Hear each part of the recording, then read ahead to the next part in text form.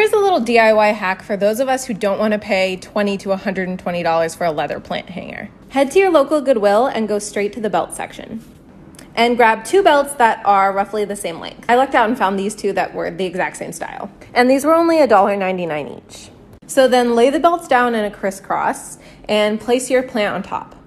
Now all you have to do is close the belt loops on the last notch and you're done. Be sure to stick around if you want more DIY and thrifting tips like this. Thanks so much for watching.